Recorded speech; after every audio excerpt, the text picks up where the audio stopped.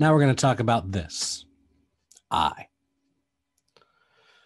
We know that with the real numbers, we cannot take the square root of a negative number, which means up until now, we couldn't take the square root of negative 25. It wasn't negative 5 because negative 5 times itself is positive 25. So negative 5 is one of the square roots of positive 25, but it's not the square root of negative 25. There is no number times itself that gives us a negative number. And for various reasons that we're not going to get into, mathematicians found it very useful and made math work more. I'll just put it that way. If they said, hey, we're going to create a number. The number we're creating is the square root of negative 1, and we're calling it I. I is the square root of negative 1. And from this rule, I equals the square root of negative 1, comes this masterpiece here. I squared is negative 1. And this rule is just as important as I equals the square root of 1, if not more so. Because as we're going to be doing our math with I's, are you excited yet? Whenever we see an I squared, we're going to replace it with a negative 1.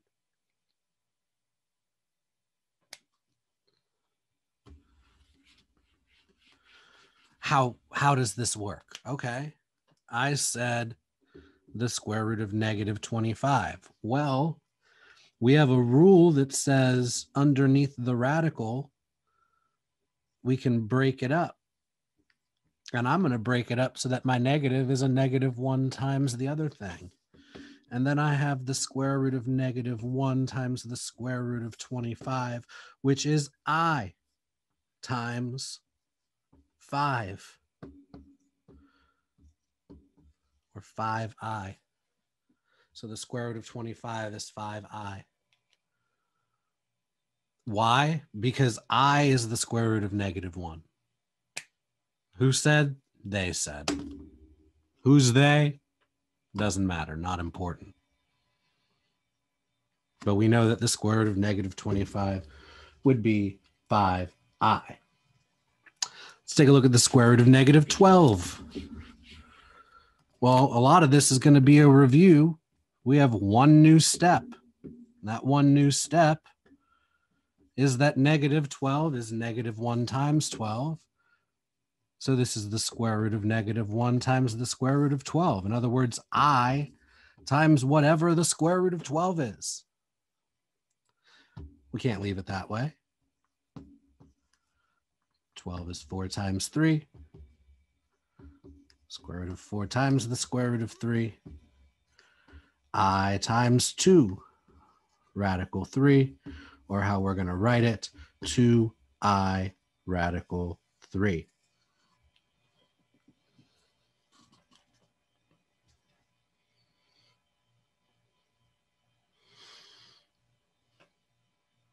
So either 2I radical 3, or we can put the I at the end and we can write 2 radical 3I.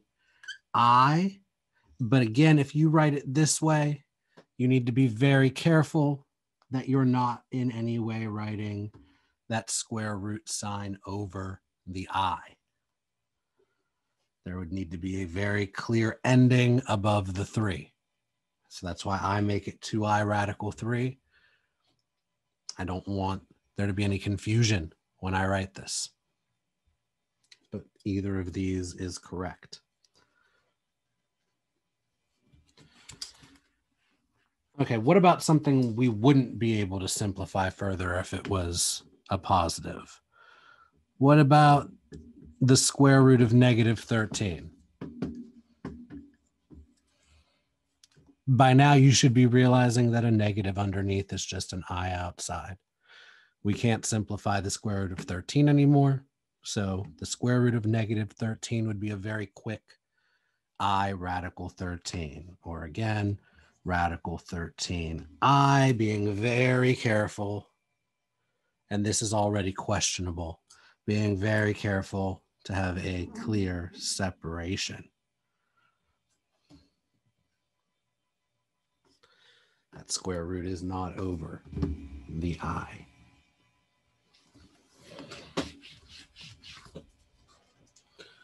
Okay, let's have some fun with this.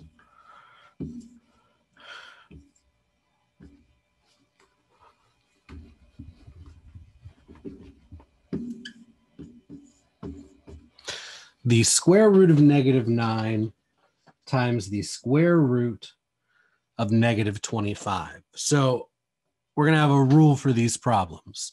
The negative on the inside becomes an I on the outside first, every time, without question. That is the first step.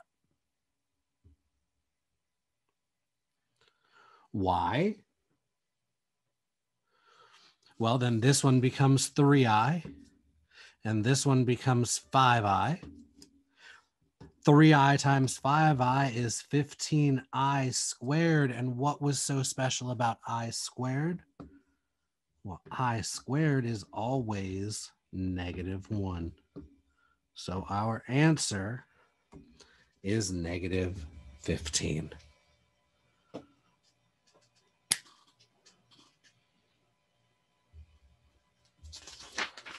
Let's do another.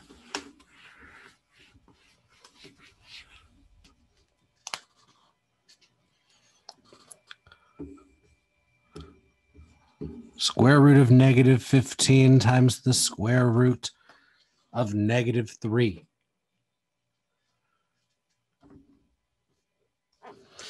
This would be I radical 15 times I radical 3.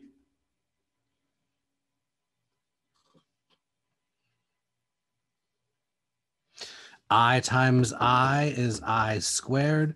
Radical 15 times radical 3 would be radical 45. I squared is always negative 1. Radical 45 can be 9 times 5.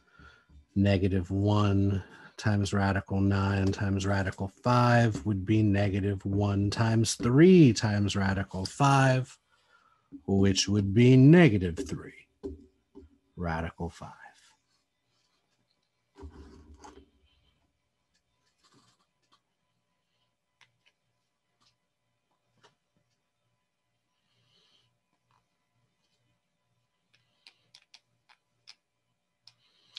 Why did I say it is? I'm going to put it a different way. It's super de-duper important, okay? It's that important that I just said super de-duper. It is super de-duper important that the I's come first. Because if not, if you do it wrong,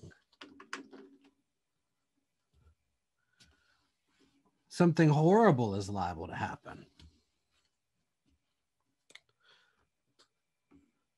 This is wrong.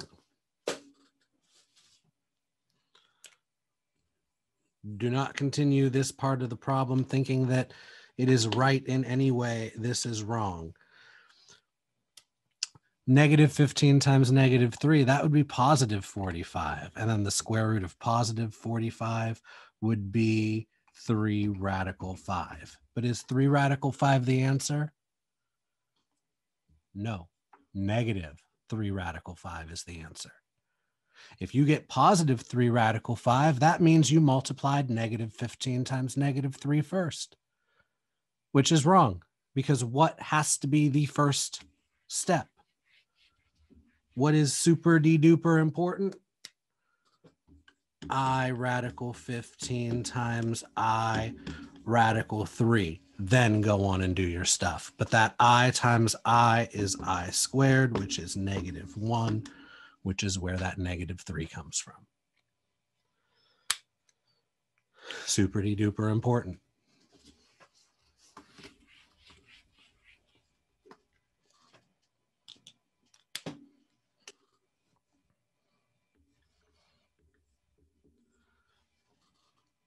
It's not so much an issue. Oops. It's not so much an issue with division, though. You'll still accidentally get the correct answer. Let's say we had the square root of negative 50 over the square root of negative 2. Well, we don't have to worry about rationalizing or anything like that yet. But what we can do is make this I radical 50 over I radical 2, and then those i's cancel. Radical 50 over radical 2. And square root over square root can also be written as the square root of the fraction. Why did I do that? Well, because 50 divided by 2 is 25, and the positive square root of 25 is 5. The answer here is 5. I said don't worry about rationalizing or anything, but from this step, from 50 over radical 2, what if you did rationalize? Multiply by the square root of 2 over itself. That would be the square root of 100 over 2, which would be 10 over 2, which is also 5. Rationalizing gets us there as well.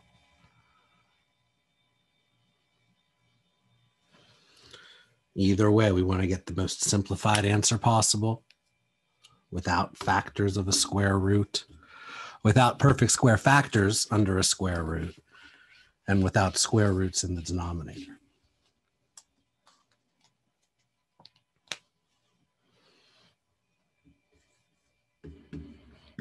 Square root of negative 48 over the square root of negative 3. I radical 48 over I radical 3, which is radical 48 over radical 3. And I would make this radical 48 over 3, which is radical 16, which is 4. That's one way to do this. But by now, hopefully you're realizing do correct things and get correct answers. Maybe you simplify the top. 48 is 16 times 3.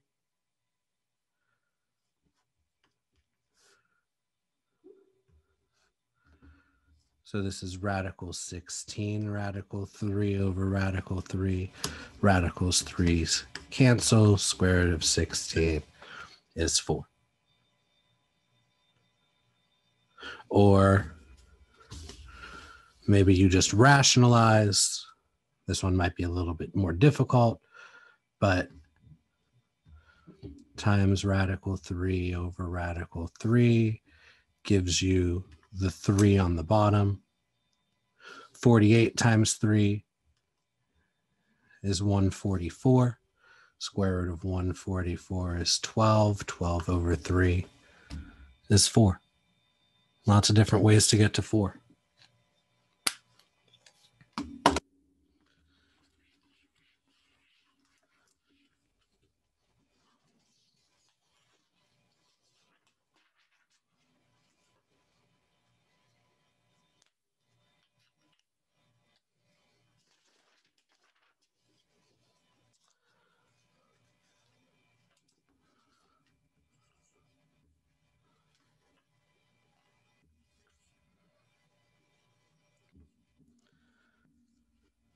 Now, when we have something that involves the square root of a negative or an imaginary number in any way, we want to make sure our answer is written in the form a plus bi. That means two distinct parts. One part, one term does not have any I in it. The other is the part that does have the I. So I'm going to go ahead and just write a plus bi up here. Wow, that was too high. A plus bi, still a little bit too high. A plus bi. There we go. Up here, so we remember to put our final answer in that form for these. Is there anything we can do to simplify 3 minus radical negative 100? We can make this I radical 100. And what is the square root of 100? 10. 3 minus I times 10, and I times 10 is just going to be written as 10I. Just like x times 10 would be 10x. We work with i's the exact same way that we work with x's.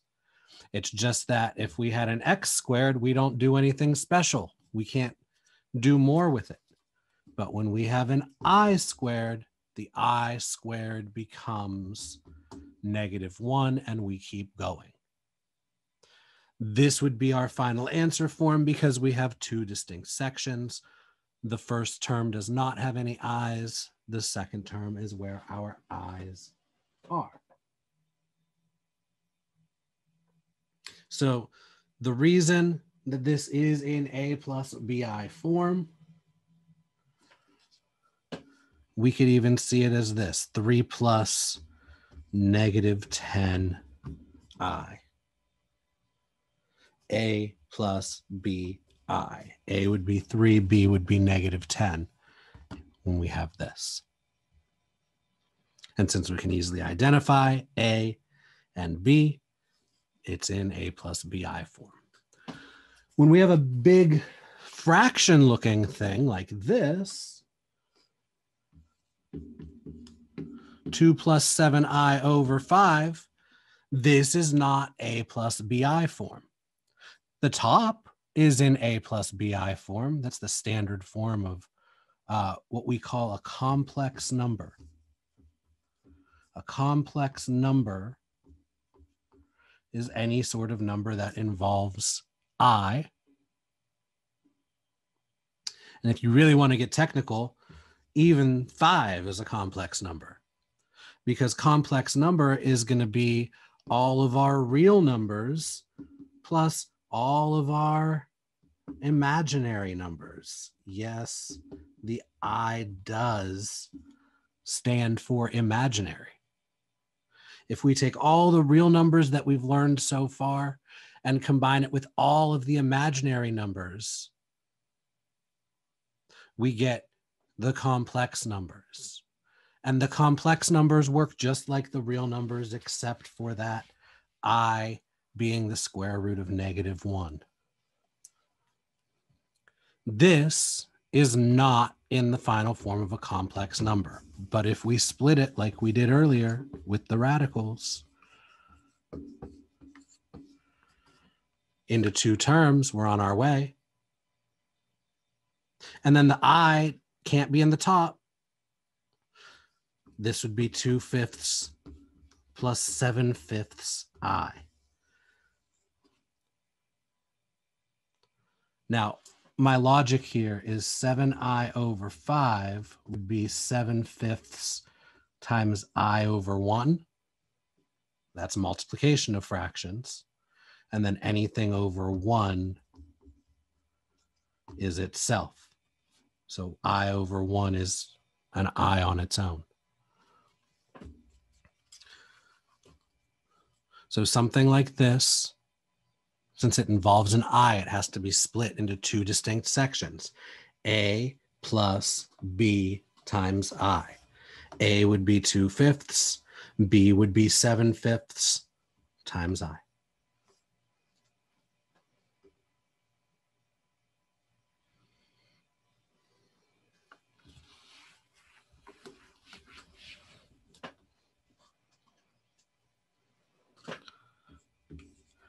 -6 plus radical negative 18 all over 9. Let's split. Negative 6 over 9 plus radical negative 18 over 9. Negative 6/9. That's going to be negative 2/3 plus I radical 18 over 9. So I've reduced this fraction to negative 2/3. Negative divided by positive is negative. 6 over 9 is 2 over 3. And now I've done the first step of simplification, which is a negative underneath is an I outside. We can simplify radical 18. That's radical 9 times radical 2 over 9. So we have negative 2/3 plus 3 radical 2 over 9. And I'm going to move the I to the outside. And then there's just one last thing.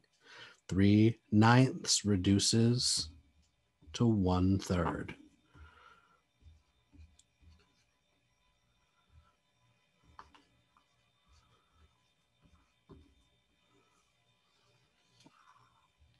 So negative 2/3, sorry for the angle, negative 2/3 plus radical 2 over regular, not radical 3, I. And if you need me to put in an extra step here, if the step-to-step isn't making sense, radical 9 is 3, so this is 3I over 9 radical 2. Then I moved the I to be floating on the outside because that's what happens to an I on top. Floats on the outside. If you were an I, you'd float too. That's the whole point of it. It was an it pun.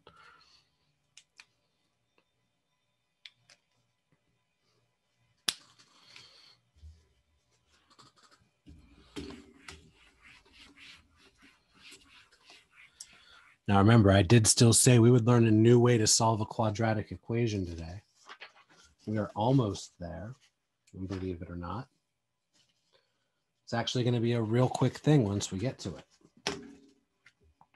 But I want to do a little bit more with complex numbers first.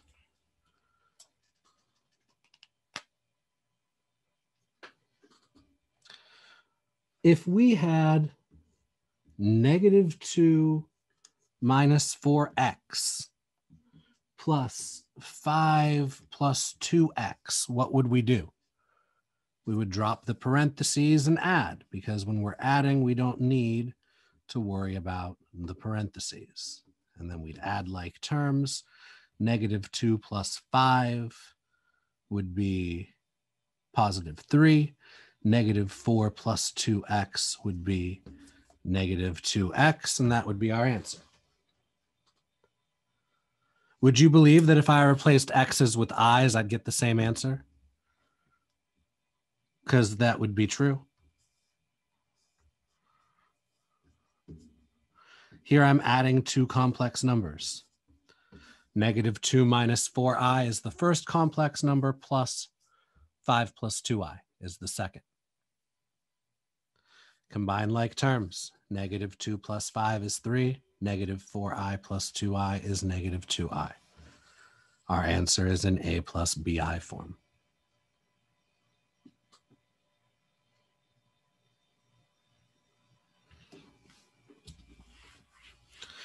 So we just treat the i's like x's. If we had 3 minus I minus 7 minus 9i,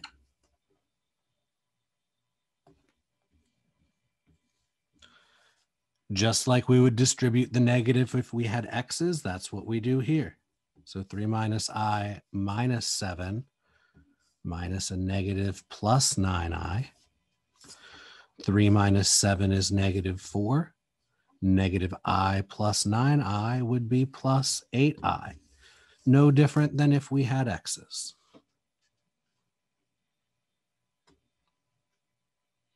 Would this be positive 4i, negative 4 plus 8i? No. These aren't like terms. They're two pieces of a complex number. But even if this was an x here, we couldn't combine because it's not negative 4x plus 8x. This isn't negative 4i plus 8i. It's negative 4 plus 8i. Order of operations says multiply before add. So these are joined. You can't take the I off of the 8 to add the negative 4 to the 8. Just doesn't work that way. Continuing to treat our i's like x's.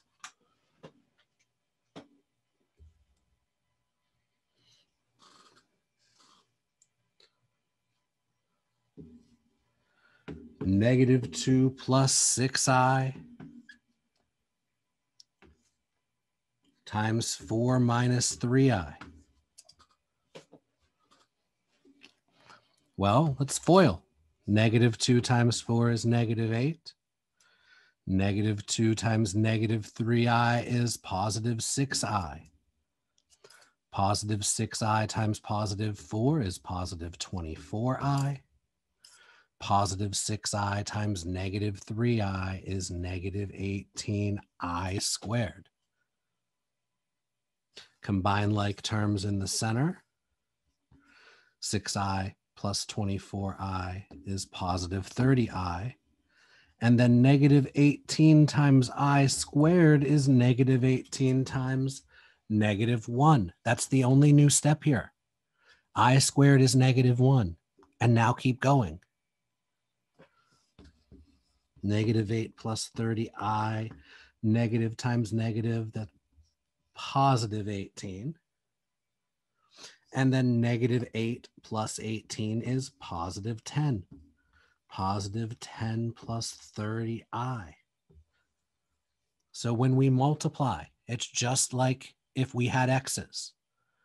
But at any point, if we get I squared, then times I squared becomes times negative 1.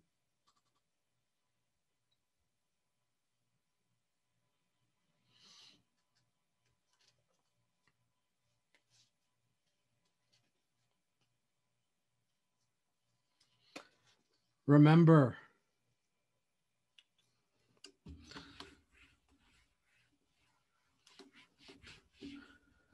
we did those special products. We did rationalization. Adding, subtracting, multiplying, those all work just as if the i's were x's.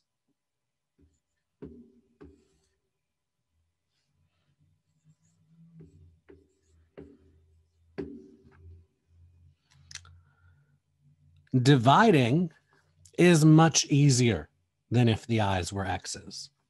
We're just going to combine two of the things we learned how to do today: rationalization and then splitting our answer to make sure it's in a plus bi form.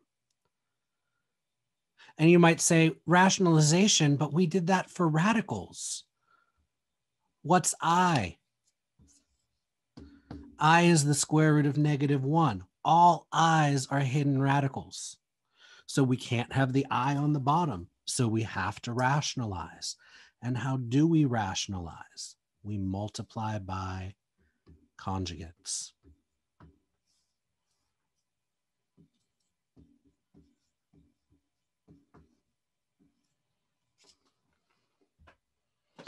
And might as well put that in parentheses because we have to FOIL up there.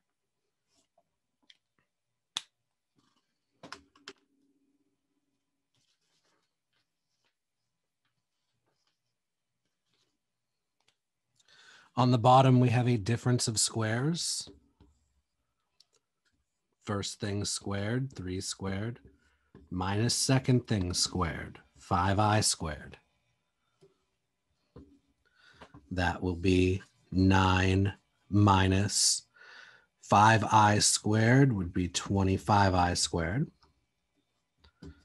And remember, multiplying by I squared is multiplying by -1.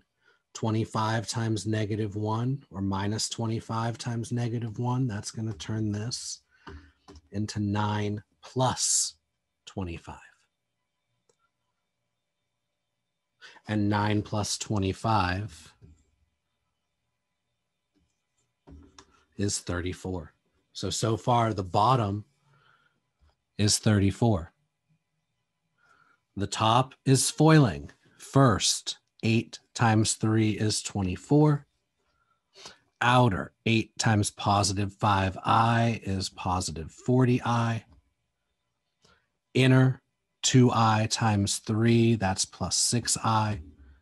And last, plus 2i times plus 5i, that's plus 10i squared. 24 plus 46i, and then plus 10i squared would be minus 10.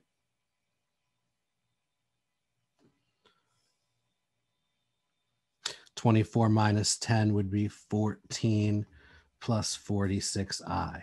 So 14 plus 46i over 34. That's how far we've got the answer. But we have to split it up now. 14 over 34 plus 46 over 34. I reduce the fractions.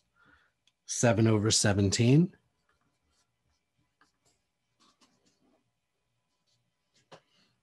plus 23 over 17 I. And that is division. 8 plus 2i divided by 3 minus 5i is this. Make sure you can follow every step I did and that you know why we did what we did. Before this point, we could add, we could subtract, we could multiply. Dividing happened, but it was really just rationalization. We never talked about raising I to powers. So an I by itself, that would be I to the first, just I. We know by definition, I squared is -1. And we could use just these two pieces of information to figure out all the rest of the powers of I. For instance, I cubed, we can write as I squared times I. So that's I squared times I to the first. Add the exponents, we get 3. I squared times I. Well, I squared is -1 and I is just I. -1 times I is -I.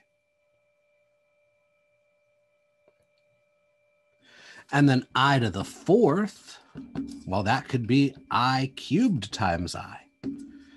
And we just found I cubed is -I.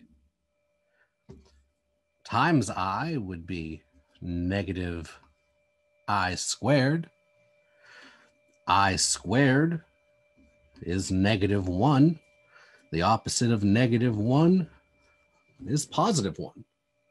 So I to the fourth would be 1.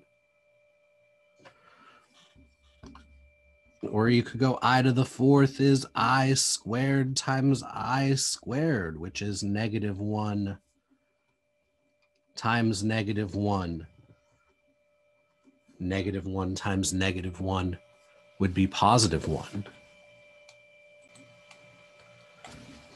Sorry about that. Let me rewrite this last one.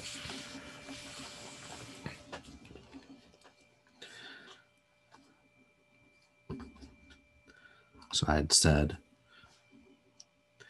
I to the fourth can also be I squared times I squared, which would be -1 times -1, which would also be +1. So what have we found here? Well,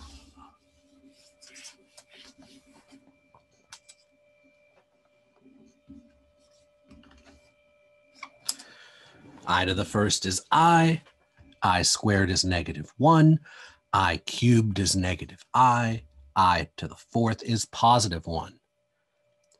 I to the fifth would be I to the fourth times I to the first. 1 times I is just I. Hey, it's cycling.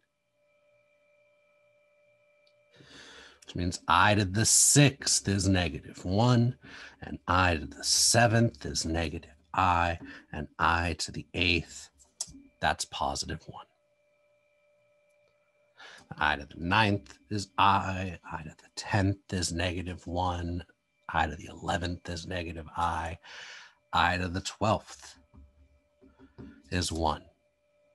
In fact, every multiple of 4 power, so I to the 4n, where n is any number, any integer, positive or negative, but the whole number part. So 2, 3, 4. I to the 8th, I to the 12th, I to the 16th, I to the 20th, I to the 24th, I to the 28th. I to any multiple of 4 power is equal to +1. And we're going to use that as a shortcut to find I to any positive power, I to any negative power, without having to count out the cycle forwards or backwards. Because if I asked you to find I to the 203rd, you're not going to want to sit there and cycle this out. We're going to use a shortcut. Use multiple of 4 powers.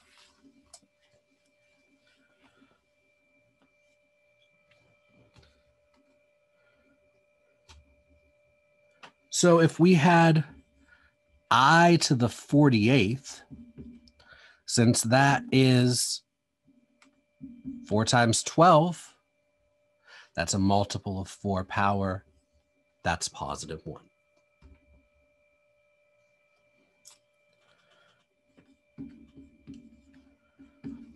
I to the 13th. What's the highest multiple of 4 power we can fit into 13? 12. I to the 12th times I would be I to the 13th. And as a multiple of 4 power, I to the 12th is equal to 1. And 1 times I is just I.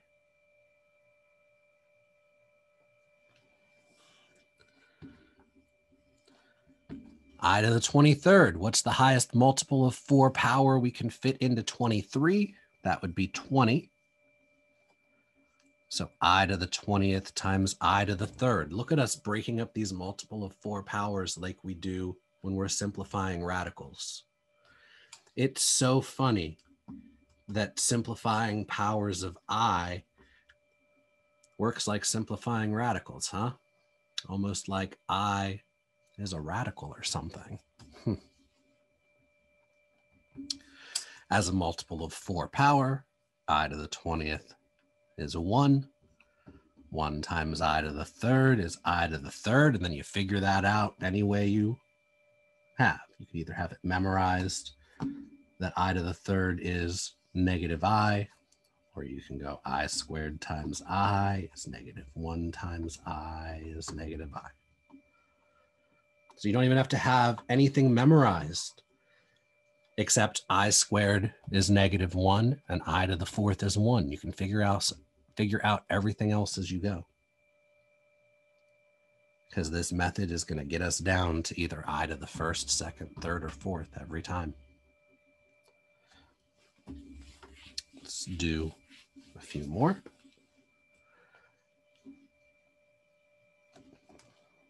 I mentioned I to the 203rd earlier. How about I to the 103rd? Highest multiple of 4 is going to be 100. It's I to the 100 times I to the 3rd, which is 1 times I to the 3rd, which is I to the 3rd, which is I squared times I, which is -1 times I, which is -I. These are kind of fun. Anything's fun once you figure out you can do it. I to the 50th, highest multiple of 4 we can fit into 50 is 48. So this is I to the 48th times I squared, which is 1 times I squared, which is I squared, which is -1 by definition.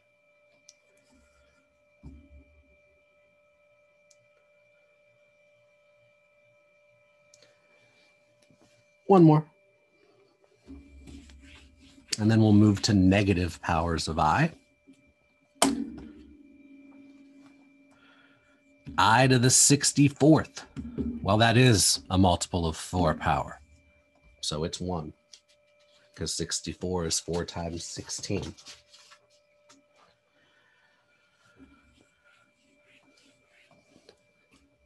Now, with negative powers, you could still figure out that this is some negative multiple of 4 times something and get your answer that way. I love this trick. When it's negative, we want to push it over 0. So what's the first multiple of 4 we can add to this that's going to push it over 0? And why multiple of 4? Because we can multiply anything by 1, which means we can multiply by any multiple of 4 power, and 20 will be a multiple of 4 that gets us over 19. Negative 19 plus 20 is I to the 1st. So this one's I. Yeah, the pattern will continue backwards. I to the 0 is 1 because anything to the 0 power is 1. So the pattern does continue backwards through the negatives. This also means if you do a calculator or something and you get an answer of 1 over I at any point, this is wrong. This is absolutely wrong. Why is 1 over I incorrect? Because you got to rationalize. This is a radical in the bottom. 1 over I, you'd multiply by I on top and bottom. You'd get I over I squared, which is I over -1, which would be -I. So 1 over I would never be an acceptable answer. It would have to be -I. That tells me when I see 1 over I, that tells me you're using a calculator, because a calculator or a solver will give you 1 over I as an answer.